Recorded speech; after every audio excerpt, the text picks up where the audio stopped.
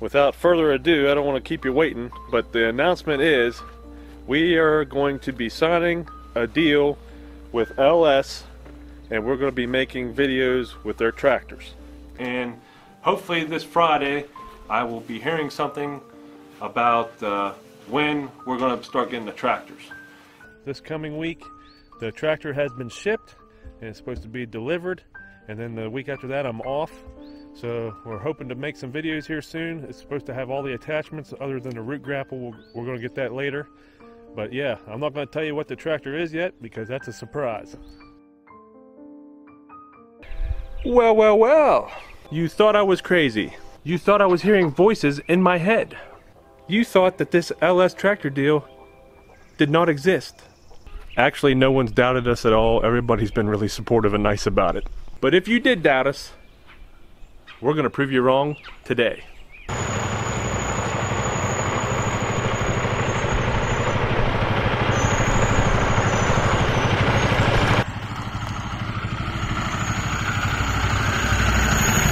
Hey, Johnny.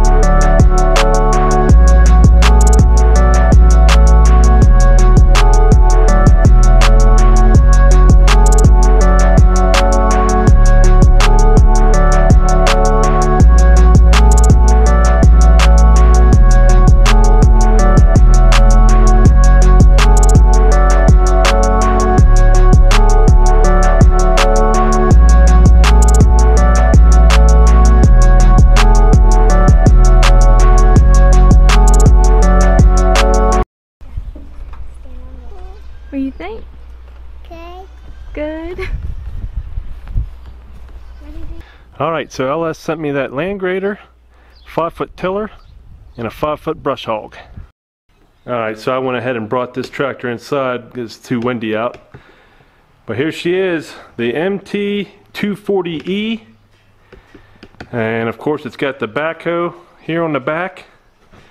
And everything looks heavy duty. I've been looking it over and messing around with it in the yard. Some things I like about it, sitting in it, I had plenty of room. And I just like how it's a smaller tractor. It's not near as big as my XR back there. And what I also like about it is this bucket on it. Just seems like it fits the tractor better than the bucket on mine. Sometimes it feels like the bucket on mine's too big. And one of the best features is the rollover protection. I don't have to put it down to get it in the garage door. So that makes it very nice. I can just leave it up all the time. The fuel tank is here in the back, but it's not near as high as I thought it was in the pictures. So that's not going to be a problem either. And of course we got the quick attach front end. So we'll be able to switch out between the bucket and the forks. Okay, so up here on the dash we got our regen start and stop buttons, cruise control on, and then to increase speed or decrease the speed on the cruise control. PTO engage button just like mine, and then throttle there on the side. There's the dash.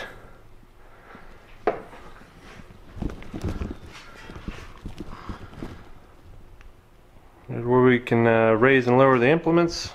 Alright, so we got high, medium, and low. And then this lever over here is to engage the four-wheel drive. Alright, so that's going to be about all the technical jargon you're going to hear from me. My job isn't to tell you about all the details about the tractor. My job is to show you how you can use them at your farm by doing the jobs that we need to get done around here. So I'm going to show you what this tractor can do over the next 6 months. So I want to thank everyone at LS for all their hard work. I know there was a lot of kinks that we had to work out to make this happen, but I want to thank all of you for that. I want to thank Ross Tractor Sales, Jody, and Charlotte for helping us get the tractor here and the implements, and for helping us make that happen. And most of all, I want to thank all of you for the views, for the likes, for the sharing, for the comments. Without you, none of this ever would have happened. So thank you for that, and we're going to try to make some really good videos for you coming up. So I hope you enjoyed this video and the little skit I did at the beginning. Just so you know, we weren't lying. We did have a tractor deal. It's finally here. So get ready for some good videos. And until next time, everybody, thanks for watching.